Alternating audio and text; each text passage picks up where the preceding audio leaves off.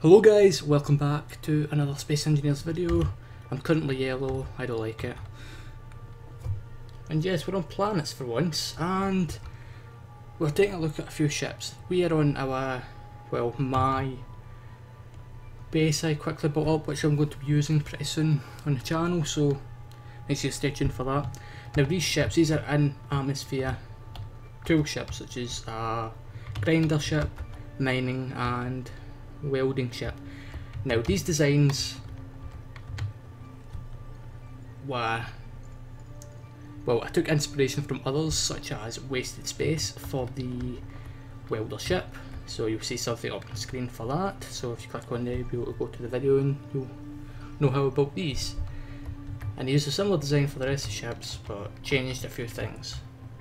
I also added some extra landing gears because we only had two, as the ship would bow down and wouldn't look stable. So you see I've already got everything set up.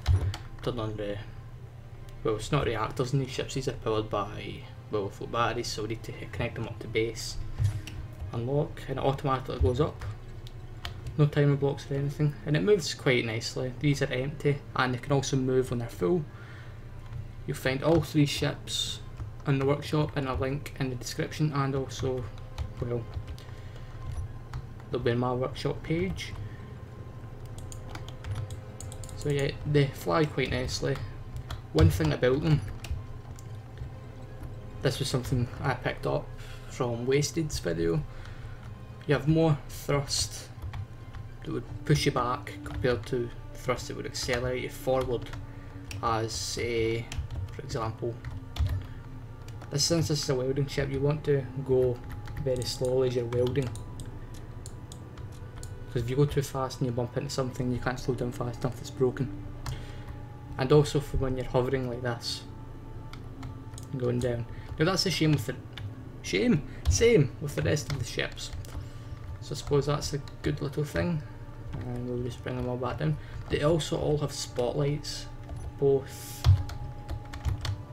on top and also below, because sometimes you need to see where you're landing and you need to see what you're welding, because if it's on a planet, well, it will be for these designs, it can get pretty dark at night. So that's something to take into account. Anyways, that's been it for today's video. These ships are basically the same, just different tools, different purposes. The mining ship had to be designed slightly differently compared to these, because the way drills are connected, they only have one small port, whereas the welder and grinder have one large port, which was easy enough to fix. Anyway, you can find these ships on Steam Workshop and a link in the description. You can also find a link to Wasted's video where I learned to build these ships, and also on screen earlier on. So thank you for watching, and I'll see you guys next time.